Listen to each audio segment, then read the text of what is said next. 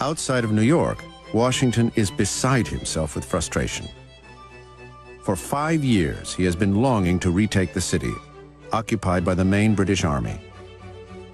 He had pinned his hopes on the French, but they have done nothing. Lafayette, now back in America, urges General Rochambeau to take action. Monsieur le Comte, here I find myself in the middle of a foreign land with the French army sitting idle in Rhode Island. The talk among the Tories and the English is that France has come to stir up fire but not fight themselves. How am I to answer them when you are guarding an island that nobody in America cares about? Whatever troops you are expecting next year from France, whatever plans you have for the future will not make up for the fatal harm of your inaction now. We must do battle. And my vanity makes me believe that we French can never be beaten.